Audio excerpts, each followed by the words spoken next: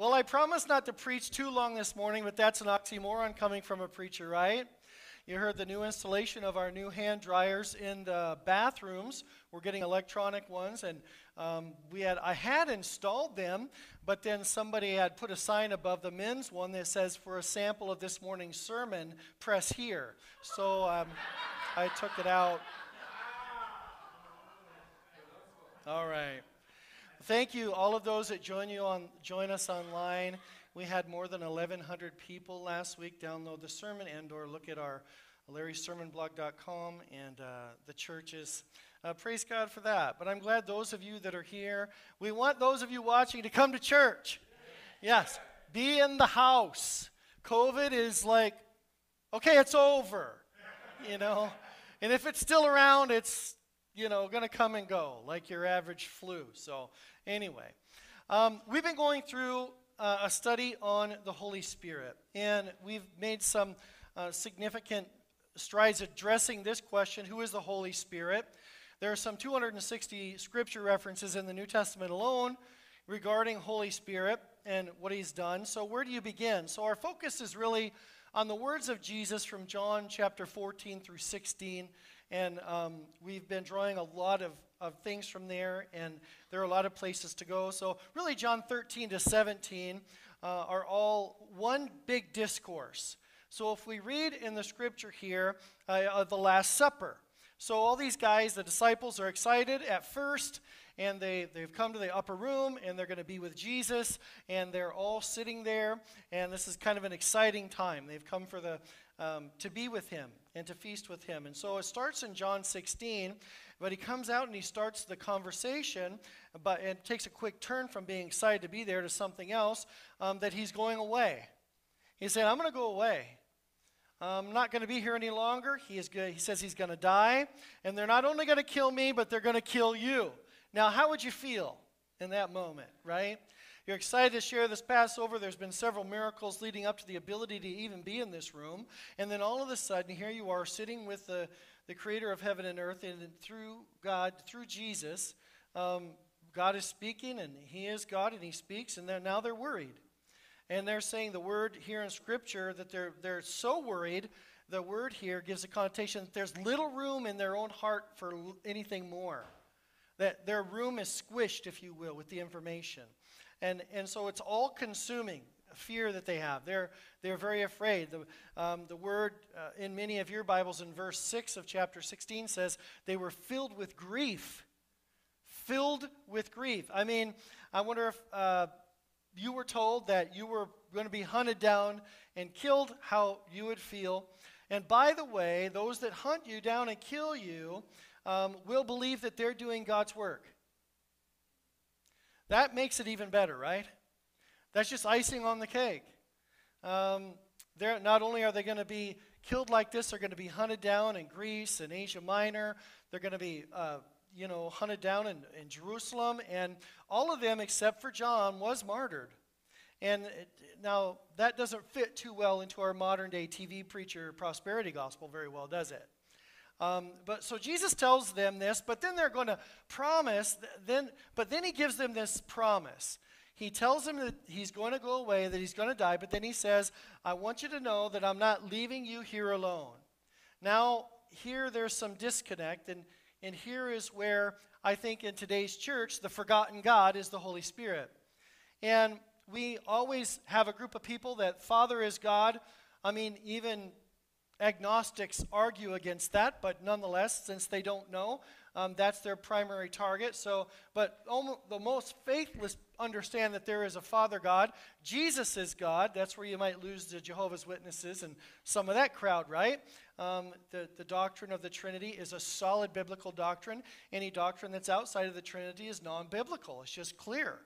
And so then the Holy Spirit also is God. We've taken a long look at that. So I think today that there's some confusion about the working in the Holy Spirit and who he is and what he will do. So Jesus continues to speak to them, and they're very concerned. I mean, they're really worried, and their expectations were based upon the prophecy that they knew, right? The Messiah would come, Jesus would come, there would be this precursor, this Elijah spirit, if you will, that was fulfilled in John the Baptist, and John the Baptist was the one who came and paved the way for the Lord. All of this was fulfilled in Jesus. These guys walking with him, they recognize this, they know this is what's going on, and they're like, yes, Jesus, this is it.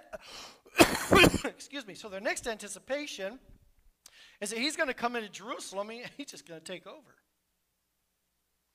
And Jesus is really plain in his explanation in John 16. He continues in the first 11 verses, and he says, we learn some things about the Holy Spirit. We learn from Jesus' words that the Holy Spirit is God.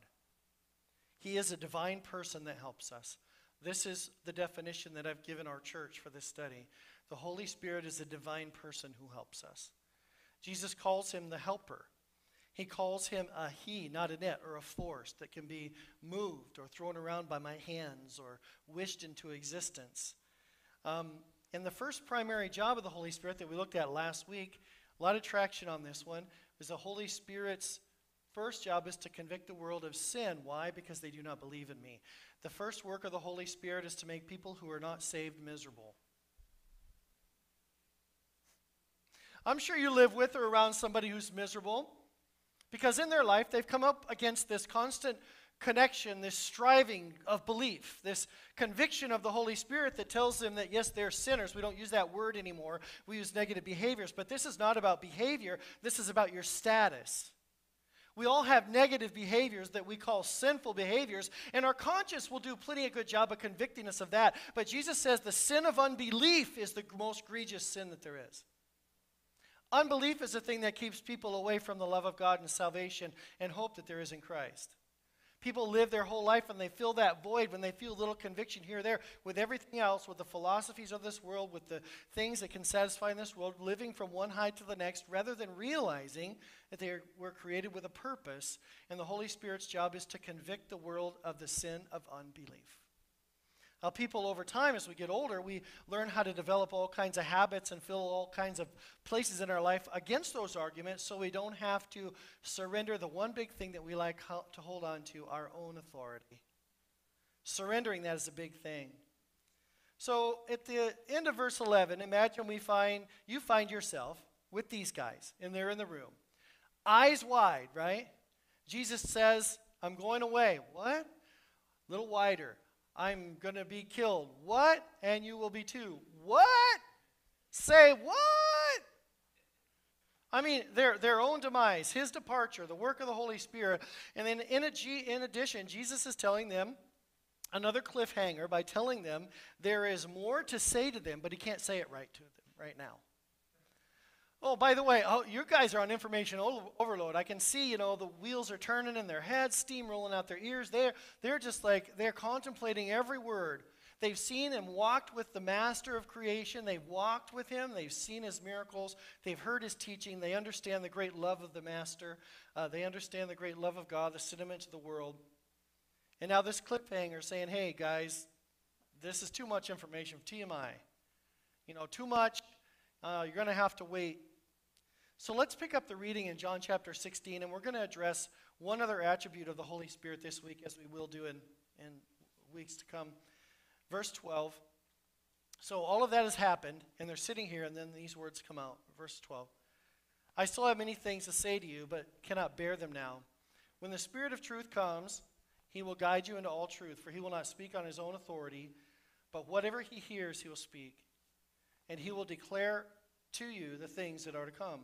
He will glorify me. This is Jesus talking, so the Holy Spirit's going to bring glory to Jesus. He's going to talk about Jesus. For he will take from what is mine and declare it to you. All that the Father has is mine. Therefore I said that he will take what is mine and declare it to you. Jesus gives us another quality of the Holy Spirit here. He has already said the Holy Spirit is God. He's already given us this idea that he is the divine helper who helps his people find Jesus by convicting them of their sinful nature, not behavior. We're all born in, we all have a sinful nature. God wants to save us from that. Our behaviors, he's working on us our whole life, right? Not one of us is perfect in this room, that's right. How many sped on the way to church this morning? Shame on you. Yet I have found very little people repenting of the sin of speeding. Right? So our conscience does a lot of work, but the Holy Spirit convicts us of our nature, not our behavior. Jesus says that this quality of the Holy Spirit is huge. He's going to do something else. Jesus calls the Holy Spirit the Spirit of truth. And this isn't the first time he calls him the Spirit of truth. In John 14, verse 15, a couple chapters back, he says, if you love me, you will keep my commandments, and I will ask the Father, and he will give you another helper. I like that because Jesus was with them. They walked with him. They went to each other's house. They saw him, right? And just like me, Jesus says, another helper like me. Wow. You're not going to be alone. He'll be with you forever. Verse 17, even the Spirit of truth, whom the world cannot receive because it neither sees him or knows him. You know him, for he dwells in you and will be with you. Now, John 15, verse 26, he also says, one chapter before the reference in 16, he says, but when the Helper comes, whom I will send the Father, the Spirit of truth, who proceeds from the Father, he will bear witness about me. So, truth, the Spirit of truth adds this whole incredible dimension to what Jesus is saying. And it really is saying a lot. The Oxford Dictionary says that the truth is the quality of being true, that which is in accordance with reality. How many know that our world has not got any idea what this means? To be centered in reality, the philosophies of this age will do everything that they can to fight against what is true, even what is biologically true. So this definition is a sufficient one, and I believe that it is. Then compared to the world that we live in, truth is in sharp contrast to a lot of things today. The popular mantra in America is to say to live your own truth. You know, the Oprah doctrine. You got your truth, I got my truth, you live your truth. As long as we leave one another alone, which is contrary to the gospel, the person regenerated with the Spirit of God wants to blurt it on everybody. I mean, how many before you were Christians were annoyed by Christians, right? We're kind of some of the most annoying people in the world because we have this relationship with God. We can't express it to people because the Bible says that those that don't have the Spirit of God can't comprehend the things of God. They're beyond their ability to bear or understand. But those who've had experience with God understand it. And we do. The lie is that many people are offended and escape from conviction over their sin by believing lies so deeply, and they've told themselves the lies so long, and for them, they're true. And so the philosophy is based on lies. So many lies. So many things. And people that you know, that you're around, that you see all the time. And they've developed in their life excuses and reasons not to believe. And they come up with everything. And I've argued with them. I've argued with people. And arguing never does any good. I can argue with the best of anyone concerning the facts about God as creator, maker, designer, the omniscient, the all-knowing God who was pre-existent eternity and created all things. I've got all the arguments from the cosmological one all the way to the moral arguments, all of those things that seem to seep into our college campuses today and try to drive everybody nutso to where they're believing their own truth because all of this information, just as the Bible says in the last day, because there will be so much information, that so much knowledge, the love of most will grow cold. Why? Because the knowledge doesn't have to be true. And in our pockets and our cell phones, we can tap into Google and ask Siri whatever we want. She knows a lot. Sometimes I'll even ask her, tell me a joke. And she does. Truth is in contrast to the common facts about reality. Known to be reality, I should say. Truth is reality. Jesus says that the Holy Spirit will guide us into all truth by communicating God's will. The Father, the Trinity, the perfect three W's, right? Of what we've designed, God being the will, the Father being the will, the Son being the Word of God, as Scripture says in John, and the Holy Spirit, the W, the ways or the will of God. It's a great analogy for those that always are trying to describe the Trinity, to which even the best of theologians has not yet been able to do, but it is there. The Father being the will, the Son, the Word, and the Holy Spirit, the work or the ways of God. Oprah's definition is the definition, just live your truth. And it's a popular one. There's been books that have been written analyzing her very statement. What is true is defined singularly. And it is not in competition with itself, it just simply is. Everything else is only not true or a lie. And friends, we need the Holy Spirit in greater measure today to discern what is true. The truth comes with a cost in our world today. It comes at great cost. Truth comes with a cost. Truth is powerful. Truth can be dangerous. And the great gift the Holy Spirit brings to our life is truth. Without the power of the Holy Spirit, D.M. Dawson, do I have this quote up there? It might be on your papers. D.M. Dawson says this: without the power of the Holy Spirit, all human efforts, methods, and plans are futile, as attempting to propel a boat by puffing the sails with your own breath.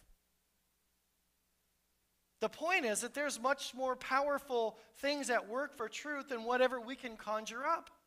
More powerful things than our efforts could ever hope to achieve, that our own efforts could ever hope to have. The point is that Jesus is making, hey, to your advantage as believers. This is an advantage for a believer. Those who are not believers can't comprehend this, but the truth will be with you. You'll be able to discern. You'll have conviction, the spirit of truth. We're not cessationists here. So, okay, all of you that may be cessationists, I pray for you that you'll come to the light. Hallelujah. The Holy Spirit is at work today. He didn't cease or stop. Many in Christendom believe that it was over at the end of the apostles' time, and that all the things that are happening in the world today are just a carryover of what they did and accomplished. When that is not true. The Holy Spirit hasn't left yet. The Holy Spirit is still here. And the Holy Spirit, being filled with the Holy Spirit, is still on the table. Never discount experiences with the Holy Spirit. God has those for His church today. God can fill you with the Spirit and transform your life. He can change you from the inside out. I have seen Him get a hold of the most wretched of us, the most depressed of us, the most addicted of us, grab us by the bootstraps and pull us up and say, you are worth more than what the world has bought you to be, and worth more than what you yourself have lied yourself into. The Holy Spirit does so much work. Man, it's quiet in here. Come on. Man, this is not a Baptist Costal church. It's a Pentecostal one. The Holy Spirit, the Spirit of truth, will confront every lie that you have believed and every lie that you've told. And as He fills you with all of His presence, all that junk will have to flee.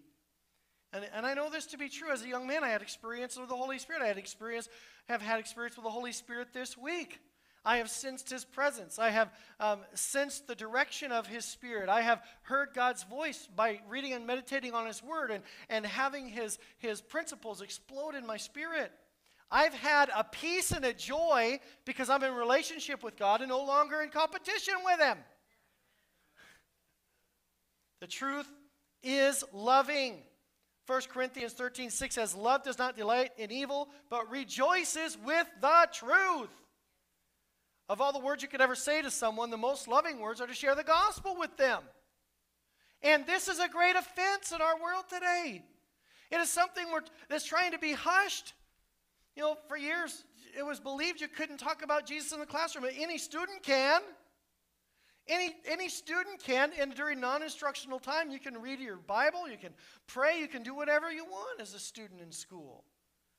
But the campuses and the workplaces are becoming more and more indifferent to people that love Jesus. We're on an uphill battle where the world is here, and many in Christendom believe the church should just be kind of a counterculture, like, pop music, R&B. But the church should, not just a subculture, but church should be a counterculture. We are opposite. One of the most loving words we could say is one of the most, how many know who Penn Jillette is? The comedy magician in Las Vegas. Very popular guy, right? Atheist, totally against Christians. Very antagonistic toward Christians. And he says, if Christians really believe in hell and eternity, they must really hate me not to tell me what they believe.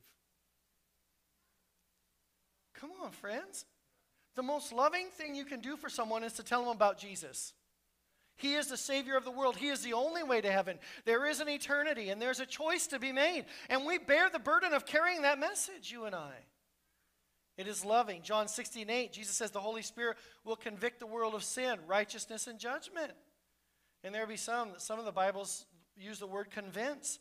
The Holy Spirit will convince people of the truth. It's His job.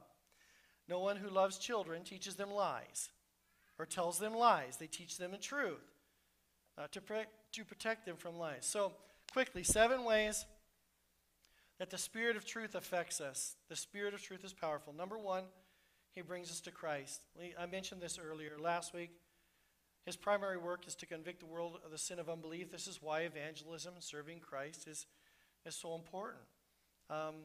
This is why people that are in grayness in a Spirit-filled church, because the Holy Spirit speaks the truth that Jesus saves. 1 John 5:6, he writes, "And Jesus Christ was revealed as God's Son by his baptism in water and by shedding his blood on his cross, not by water only, but by water and blood. And the Spirit, who is the truth, confirms it with his testimony." Confirms it. The Holy Spirit brings us to Christ. Secondly, he purifies our soul. Purifies our soul. Now, understanding the teaching of Jesus on the soul is really important. We get this idea of the body, soul, and spirit, right? And we understand that it is absolutely true. The soul, the body is the body. It is what it is. The soul is that part of you, your consciousness that's born with you when you're born. And you've had your soul your whole life. It is who you are. And in your soul, it's like a big chessboard. And it's got all these squares on it. And all these squares have joy and peace and lust, some of them, and anxiety. And sometimes we let on some portions of the battlefield, on some of the squares, things that we keep in our life from hurts and pains in the past. And it's a job to uproot them. And the continual battle in life is for us to see God working in our life through his word and his Spirit to uproot those things from the battlefield of the soul. Your soul is who you are. It is your history, and it comprises everything about you. Scripture tells us, and the Bible teaches through Paul's writings, that we're born again. We're born with a dead spirit, and our spirit is made alive or rejuvenated, made alive in Christ, and then we are born again. So sometimes our whole life we've lived, if we come to Christ at 25 years old, our soul has had 25 years of experience to compete with the will of the Spirit. And so we're in this constant battle, because the battle is to let the soul now be subject to the Spirit rather than the Spirit subject to the soul. And we find ourselves in this, it's something that we all go through. But the Bible says that the Holy Spirit's work is to purify our soul. Look at 1 Peter 1:22. "Now that you have purified yourself by obeying the truth, so that you have sincere love for your brothers, love one another deeply from the heart." You've heard it said that the truth hurts, right? I love the fact that the Scripture says the truth purifies our heart. But sometimes the truth hurts. It hurts more when there are a lot of lies there, when there are a lot of ground given up in that checkerboard, that chessboard of the soul. And after a while, we struggle, and we never wrestle with God, but we wrestle with issues in God's presence, and he helps us. This is made real because our conscience reveals what's in our soul. And our conscience is a big part of it. When we defile our conscience, it hurts, we're angry, we're upset, we have an angst. And it's as if there's junk in the soul. The conscience feels guilty. Our soul, friends, is where the enemy deposits lies. Lies about your life. He deposits lies about your purpose. He deposits lies about your failures. Our soul is a depository for addictions that drag us and can drag us away from Christ. But Jesus said that the Spirit of truth will convict or convince us of what is true and will purify the soul and clear the conscience.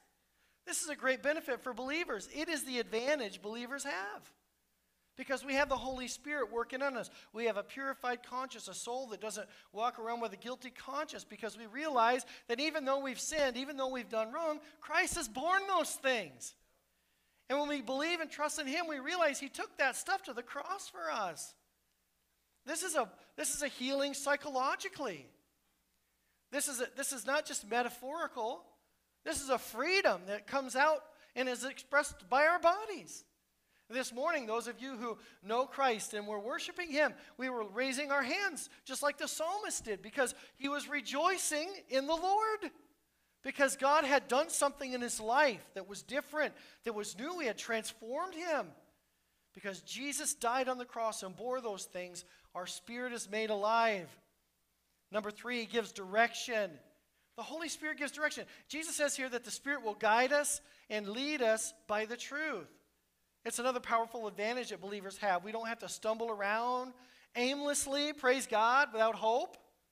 We know what God's plan and will is. We have his word, and we have the church, the Bible says, fellow believers, to help us in that walk.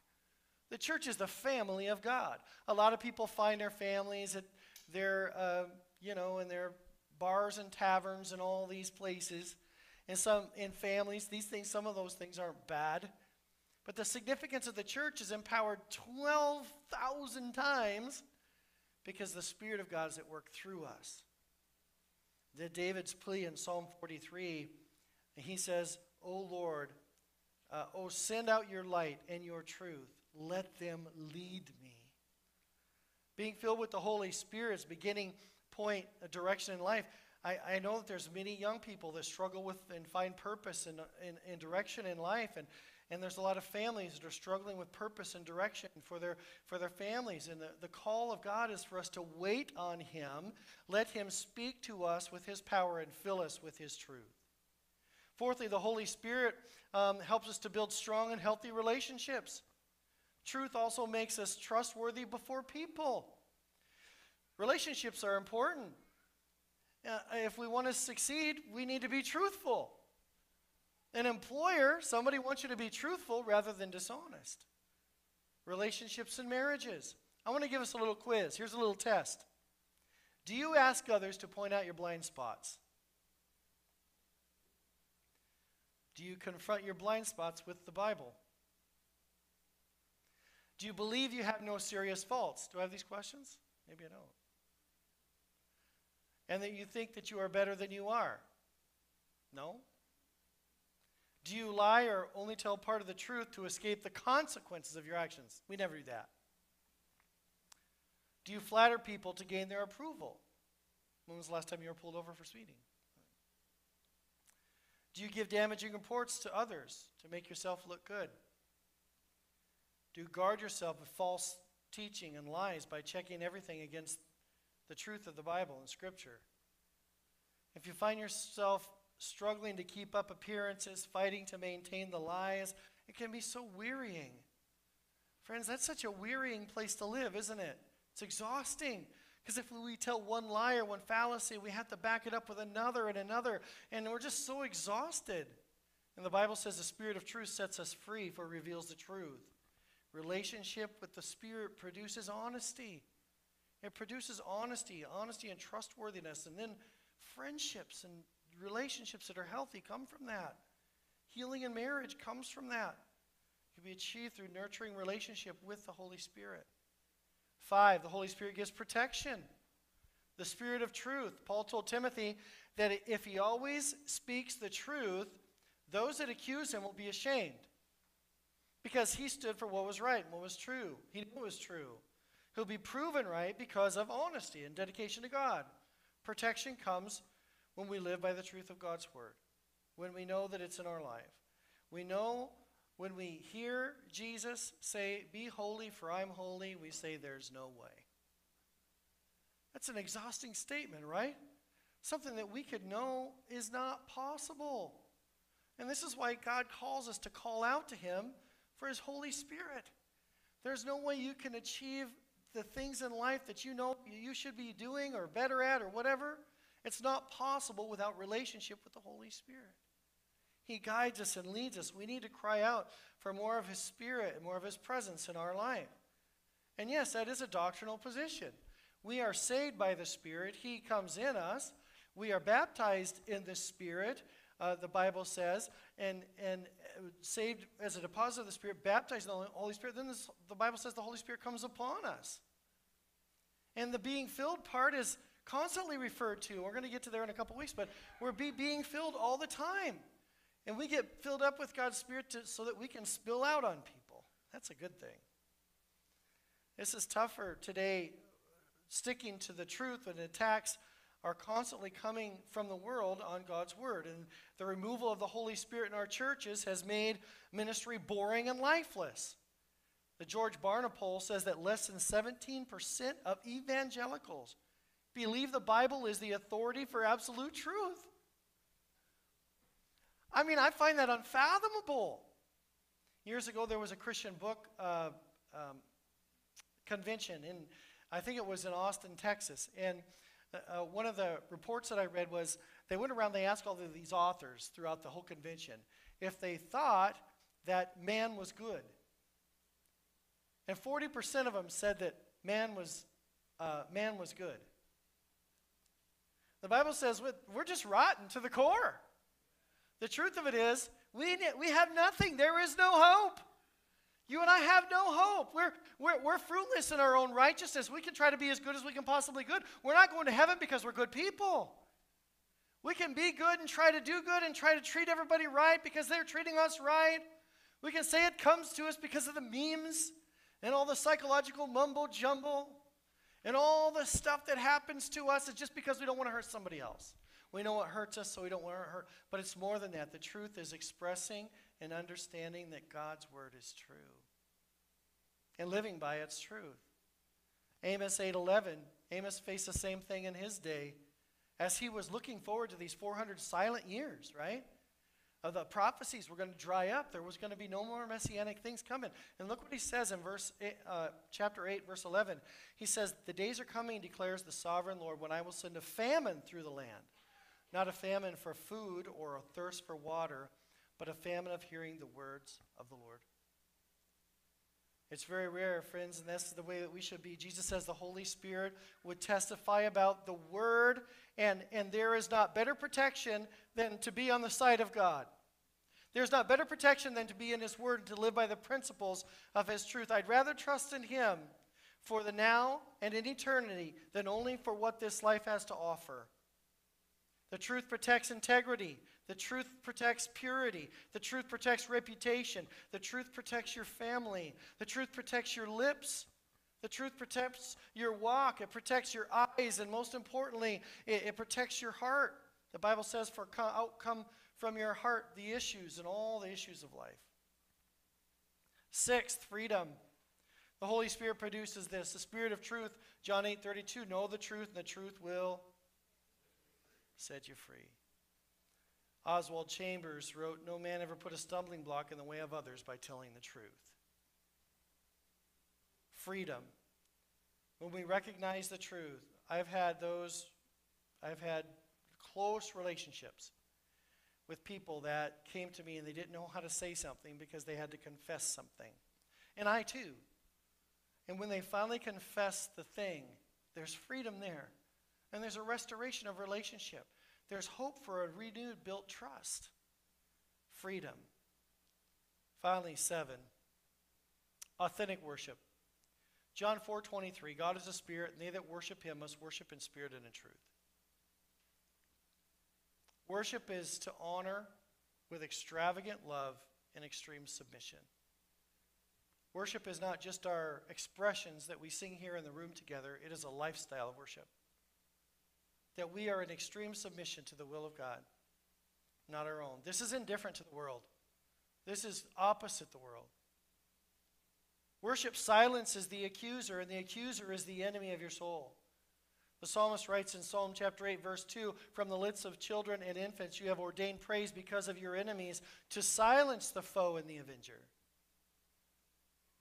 It's so funny, to look at the sports that are going on right now, and we wear our jerseys and our t-shirts of maybe someone who's famous, maybe one of the players that we like, right? It surprises me, though, that, what we do with those things. We wear them, a jersey of the person, and we can go to the game and sit in the stand, we can shout their name. They'll never hear us. They don't know us from Adam, and yet we're singing their praises. The Bible says, though, when we worship God, something happens. God hears us. We are not just God's fans. We are His people. We are His children. And we worship Him. The Bible says we shut up the mouth of the accuser. And you have an accuser. He's always telling you things. And the accuser, your own flesh, is the greatest enemy. Your own flesh will beat yourself up with yesterday's failures, how you didn't come through, how you didn't keep that promise.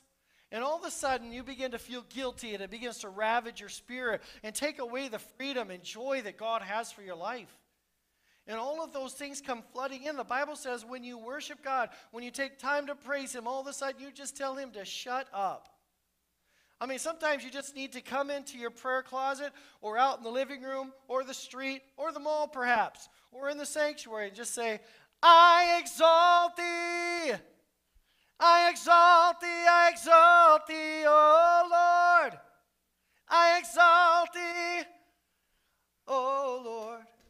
We just need to worship and say, God, You are worthy. I find sometimes in those times that I come to God and I just say, God, I just want to come before You as Your worshiper. And I want to surrender my life. And I want to say, Jesus, You are worthy of all praise. Everything that is going on with me, Lord, I know that You know the depths of what's happening. I know You're coming soon and there's little time. So God, I want to praise You. I want to worship You in spite of what's going on. And you know what? When we take time to do that, we set our agenda aside, God meets up with everything else. This is the little stuff and the big stuff. Remember, my dad always used to say, take care of the little things, the big things will take care of themselves. When we take care of worship, when we steward that right, God begins to work on our life in ways that we could never imagine. And we tell the accuser, your own mind, your own conscience, the enemy's words against you, you tell them to shut up. And you close the mouth of the accuser. The guilt that comes in the conscience when you begin to worship, because the Spirit of truth is there, begins to push back against all those noises, against all of those lies. And through genuine worship, as you worship God, as you are letting that flow from your heart, out of your mouth, and out of your spirit, you tell them to shut up about your family. You tell them to shut up about depression. You tell them to shut up about anxieties and fears and about self-worth. You tell them to shut up about your finances or shut up about your failures. You just tell them to shut up. Worship disrupts the demonic. In 1 Samuel chapter 18, David was brought in to sing to Saul because he was troubled. And when David was singing praises, Saul stopped being so harassed by the demonic, the Bible says. Never underestimate the power of worship to stop the enemy from harassing you. True worship reminds the enemy of what he's powerless to do. Look at what the Bible says about this principle. The enemy is powerless. He can't, number one, make you sin. When you worship, James 1:13, each one sins when he's tempted by his own desires. The enemy can't do that. Satan can't do that. Secondly, he can't make you fear death. Oh, death, where is your victory? Oh, grave, where is your sting? Death is swallowed up in victory. He can't take your stamina. 1 Corinthians 10, no temptation against you. It's common to man. And the Holy Spirit will guide and lead you. Fourth, he can't pester you after you resist. Resist the devil and he will flee from you. Worship does some things. It reminds the enemy that, number 5, he can't control you. Number 6, he can't be everywhere at once. He's not omnipresent. You know, I've told this before, but when I was a youth pastor, I worked out this great dramatic thing to all my kids, and they all sit in this semicircle in my youth group, and big semicircle, and I had this box, a shoe box. And I said, I captured your greatest enemy. And every once in a while I would shake it, thinking something awful was in there. And I said, I want to go around the room at the end here, and I want each one to look in the box and see that I've captured your enemy. Stronger than Satan, more powerful than mountains and rivers, bigger than the ocean tide. Here it is.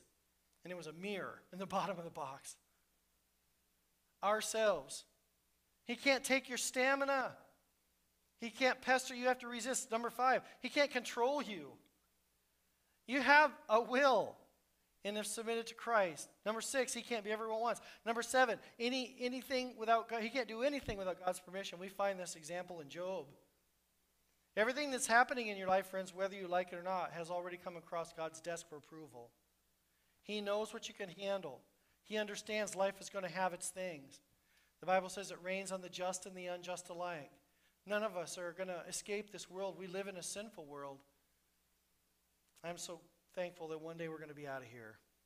He can't steal your faith. Ephesians 6 tells us to take up that shield of faith and we stop the weapons of the enemy.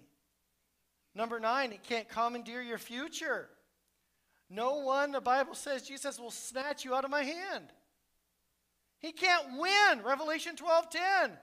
For the accuser of our brothers has been thrown down, who accuses them before the Lord day and accuses them before the Lord day and night. I mean, you're constantly being accused. You're constantly being harassed and beat up. The Holy Spirit, when we worship, we create an environment to experience the presence of the Holy Spirit. Psalm 22:3, David says this powerful scripture, and I want to end with these thoughts. He says, "You are holy, enthroned on the praises of Israel."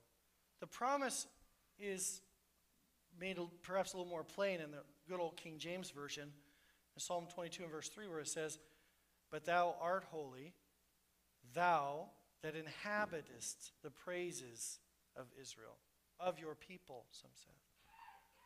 That God inhabits the praises of his people. Inhabits or enthroned, the word Yeshua. And Yeshua meaning something occupied, a place that's dwelt in, a place that's conquested. I find that so amazing. And in context, this psalm is a messianic psalm. Psalm 22 is all about Jesus. It talks about the soldiers. This is more than 1,000 years before Christ, and here the psalmist is talking about the significance of Jesus' clothes being bartered for at the foot of the cross. Talks about him being pierced in the side. Talks about the fact that his bones were not broken. I mean, this is all prophesied way before Jesus. It's a messianic psalm, perhaps the best known of all, about his crucifixion. And there's no mistaking the meaning in this context of these literal words. It's as if Jesus himself is speaking as David prophesies, and God, your presence, dwells in the praises of your people. That God, your Holy Spirit, lives there. Even though he's in you, friends, his Holy Spirit will come upon you when you worship. You sit, O God, your presence enthroned on the praises of your people in worship. In summary, be filled with his Spirit. Be filled with his Spirit. The breaking of the things that are in your life, friend, the hardships that you may be facing, the wonderings you've always wondered about, the place that you're at where you've never been sold out for Christ, I got to tell you, that's the only place to be. And God is calling us to break down the walls of what has been and come into the place of knowing him intimately by the presence of his Spirit. Pam, would you come? So being filled with the Spirit, and I love this scripture, Ephesians chapter 5. It's the last one. Paul writes, he says, "For you were once darkness, but now you are children of the Lord. Live as children of light. For the fruit of the light consists in all goodness, godliness, and truth." And then he says, "Find out what pleases the Lord. Have nothing to do with foolish deeds of darkness, but rather expose them. It is shameful even to mention what the disobedient do in secret. But everything exposed by the light becomes visible, and everything illuminated becomes a light. This is why it's said, 'Wake up, O sleeper, and rise from the dead, and Christ will shine on you.' Be there very careful then how you live, as wise, not as unwise, making the most of every opportunity, because the days are evil." In verse 17, "Therefore don't be foolish, but understand what the Lord's will is. Don't get drunk on wine, which leads to debauchery, but rather be filled with the Spirit, speaking to one another in psalms, hymns, and songs from the Spirit. Sing and make music from your heart to the Lord, always giving thanks to God the Father in everything in the name of the Lord Jesus." The priority of our life, no matter where we've come from, no matter what we've done, is to give God glory, is to give him the praise that comes from the depths of our soul. Understanding, friends, that you were bought with a price. And the Bible says to glorify God with our body and to give him praise and honor and to worship him from everything we know to be true. That we were lost without him, that we have no hope without him, that there is nothing in this world that can satisfy the appetite of a life except for being acquainted with the Creator who designed and made us. By practicing worship and powerfully engaging the presence of God and asking him to be filled with his Spirit. See, being filled with God's Spirit isn't something that just happens to us once. Being filled with God's Spirit is the idea in Ephesians 5:18 is that he's talking to us and he's saying, hey, be being filled. It's a continual thing. Don't just, have an experience with God and then walk away and say, oh, that was enough. I remember when I was a kid, way back when, and we went to camp, or I was a youth, and I had this great experience with God. I went to this church service, and there was this awesome preacher who had big bell-bottom pants. Like he hovered when he walked, And he was preaching in the Spirit, and I had an experience with God. Back when, Moses was around, I had an experience with God. I remember praying, and that one night where I really heard God touch me. Well, why stop? What has stopped you, friend, from getting closer and more acquainted with the Holy Spirit? If, as Jesus says, that He is God, and that He was present at creation, He is present in the end times, and the Bible says one attribute about the Holy Spirit that's so powerful, He will be with the church forever. We will have relationship with Him forever. But this is a non-stop pursuit. This is not like we go to the store and buy enough groceries for a week. We got to be going back again because we're just going to get hungry. One thing I know about eating good, you just get hungry again. I love to eat good food. Give me some good Italian right now. I'm just ready, right? Even pizza sounds good right now. It's almost lunchtime. But just as one experience isn't going to be enough. And we can't treat God like a buffet where we come and we just take all the things that we kind of want. We need to take the whole thing and recognize that the Holy Spirit's job today is to show us His truth, that the Savior exists, and that's the premium top thing. The people that are far from God are convicted by their sin and they're miserable. They've learned to deal with the misery, coping mechanisms all through their life, but God is saying, I want to break through that. I want to change that. I want you to surrender. I want you to come and ask me to come in your life. Accept me as the new authority. Trust me. And for His church to be being filled. Thank you for watching Abundant Life Church. If you found this teaching helpful, please subscribe to our page and share us with a friend. Also, please consider giving at nwlife.org.